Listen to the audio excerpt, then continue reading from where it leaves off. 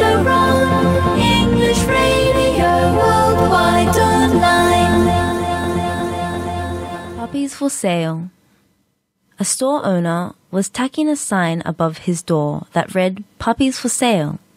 Signs like that have a way of attracting small children, and sure enough, a little boy appeared under the store owner's sign. "How much are you going to sell the puppies for?" he asked.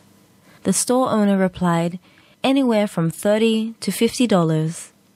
The little boy reached in his pocket and pulled out some change. "I have $2.37, he says. "Can I please look at them?"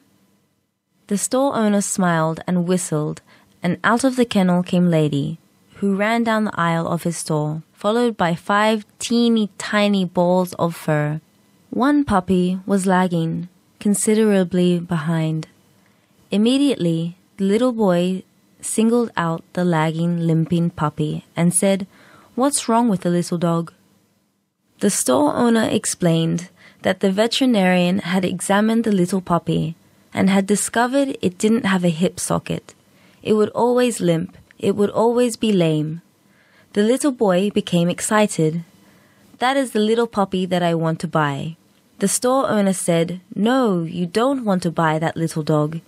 If you really want him, I'll just give him to you." The little boy got quite upset.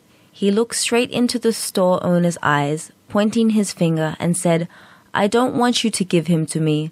That little dog is worth every bit as much as all the other dogs, and I'll pay full price. In fact, I'll give you $2.37 now and 50 cents a month until I have paid for him." The store owner countered, "You really don't have to buy this little dog.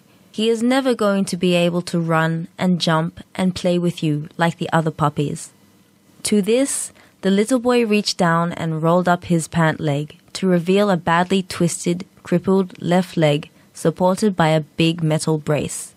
He looked up at the store owner and softly replied, "Well, I don't run so well myself, and the little puppy will need someone who understands."